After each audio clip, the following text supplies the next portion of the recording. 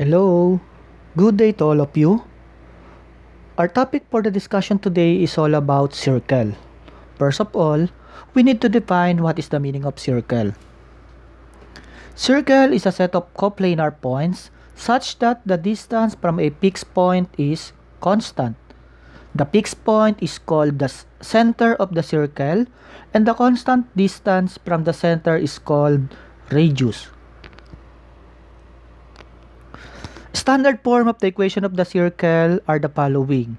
Number 1, center at origin or 0, 0. The standard form will be x squared plus y squared is equal to r squared.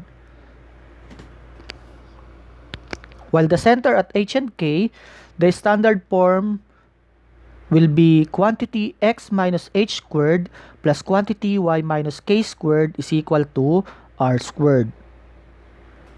The general form of the equation of the circle will be x squared plus y squared plus dx plus ey plus f is equal to 0. Let us try to answer the following examples. Example number 1. Determine the standard form of the equation of the circle given its center and radius.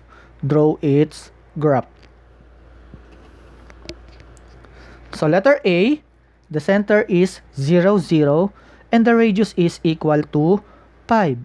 What is the standard form of the circle if the center is at origin or at 0, 0?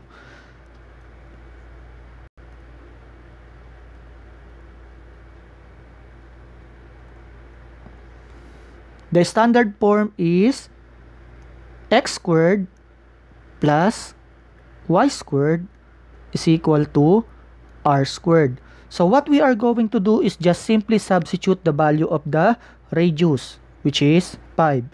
So it will give us x squared plus y squared is equal to 5 squared. So this will be our standard form.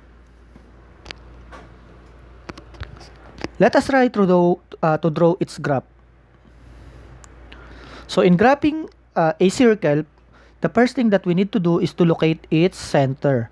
So the center is at origin or at 0, 0. So this is the center. Then, after that, we are going to count the units of the radius, which is 5. So we are going to count 5 times. What is the direction? It's either upward, downward, left, or right. Okay? Again, from the center, we are going to count how many times? 5 times. It's either upward, downward, left, or right.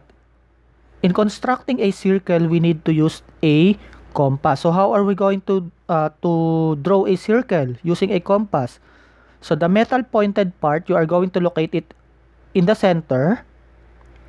Then you are going to locate the pencil part in the radius in any direction. It can be upward, downward, left, or right. Then just simply rotate the compass. So this is the graph of our equation, which is x squared plus y squared is equal to 5 squared. Let's move on. Letter B. The center is -4 and 3 and the radius is equal to 4. So obviously, the center is not at origin. So what is the standard form? The standard form is quantity x minus h squared plus quantity y minus k squared is equal to r squared. So what we are going to do is substitute the value of the center and the value of the radius. So in our given, the h is the -4 and the k is the 3. Let us do the substitution. So x minus -4, this is our h squared plus y minus 3 squared is equal to 4 squared. Let us simplify the sign. So it will give us x plus 4 squared, because negative times negative, that is positive, plus y minus 3 squared is equal to 4 squared. So this is our standard form. Let us try to draw its graph. Again, what is the first step in graphing or drawing the circle? First of all, we need to locate the center. So the center is negative 4 and 3. That is located in the second quadrant. We are going to count negative 4 times to the left of the x-axis, then 3 times upward to the y-axis. So as you can see, this is the origin. We have this is negative 1, negative 2, negative 3, negative 4. Then this is 1, 2, 3. So that is the center. Negative 4 and 3. So coming from the center, what is the next step? We are going to count the units of radius. So the radius is 4. We are going to count how many times? 4 from the center. It's either upward, downward, left, or right. So using the compass, we are going to locate the metal pointed part in the center. Then we are going to locate the pencil in any position of the radius. Then just simply rotate the compass. It will give us this illustration. So this is the graph of the equation of the circle, which is x plus 4 squared plus y minus 3 squared is equal to 4 squared. As easy as that. Let's move on. Let us try letter C. The center is at 0 and negative 3, and the radius is equal to 7. So again, the center is not at the origin. So what is the standard form? That is quantity x minus h squared plus quantity y minus k squared is equal to r squared. What is the next step? We are going to substitute the value of the center and the radius. This is our h, this is our k, then this is our radius. Let us substitute. So we have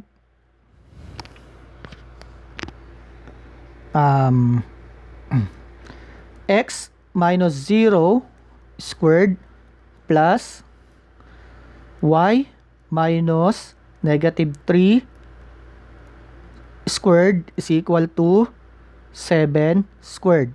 So x minus 0, that is x. So that is only x squared. Plus, so negative times negative, that is y plus 3 squared is equal to 7 squared. So this is our standard form. Okay? Let's draw its graph. What is the first step in drawing its graph? We are going to locate its center. So the center is 0 and negative 3. Where is it? That is in the y-axis downward. So we are going to count how many times? 3 times downward. So from the center, this is our center. We are going to count how many times? 3 times. So negative 1, negative 2, and negative 3. So that is the position of our center. Then after that, what is the next step? We are going to count the units of the radius. What is the radius? The radius is 7. So we are going to count how many times?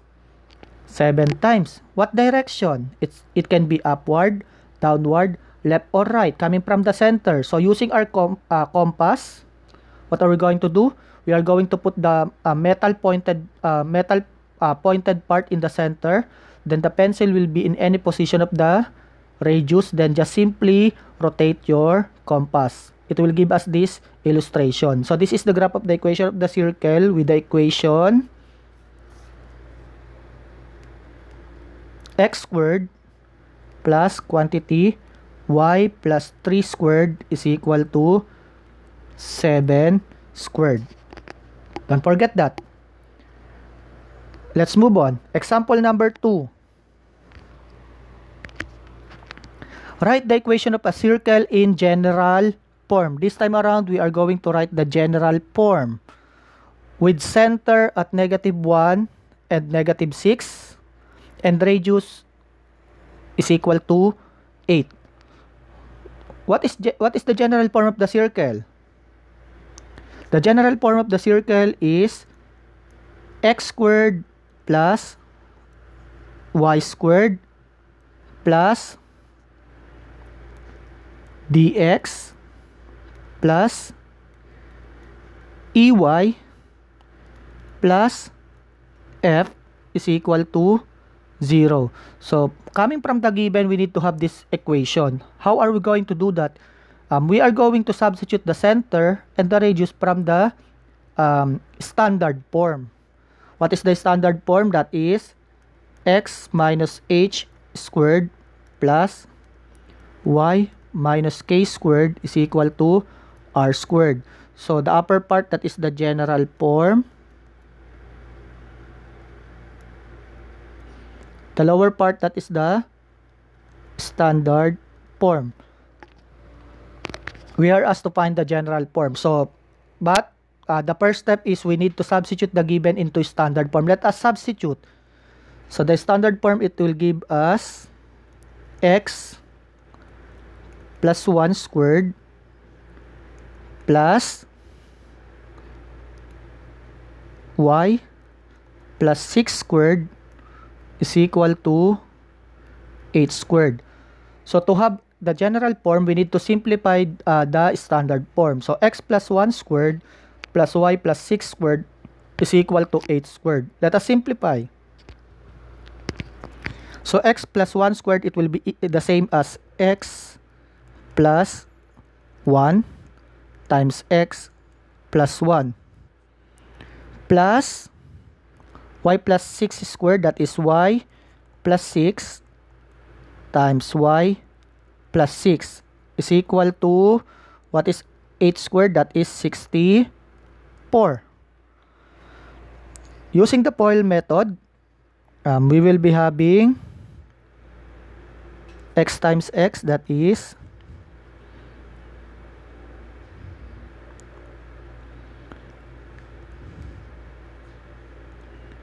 x times x, that is x squared, then x times 1, that is plus x, 1 times x, that is x, then 1 times 1, that is 1,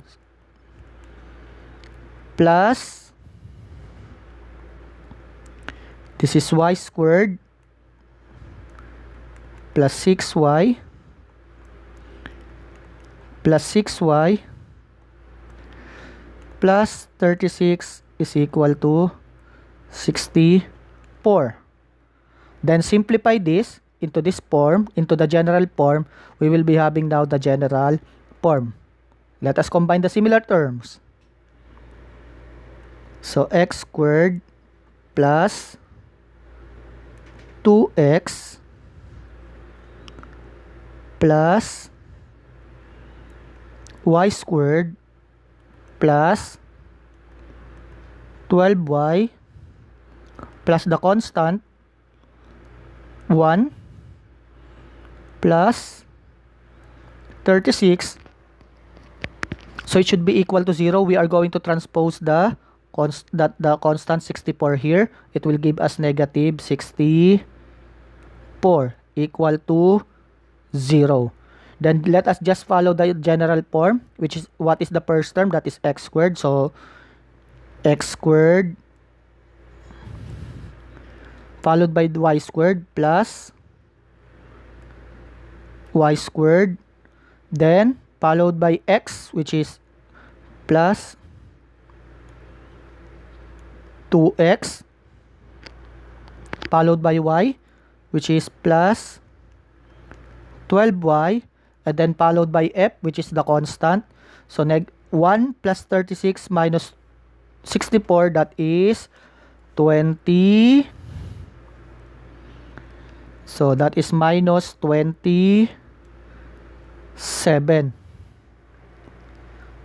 Okay, is equal to 0. So the general form will be x squared plus y squared plus 2x plus 12y minus 27 is equal to 0. So this will be our general form. So that's all for our lesson for today about circle. Thank you. Goodbye. Have a nice day.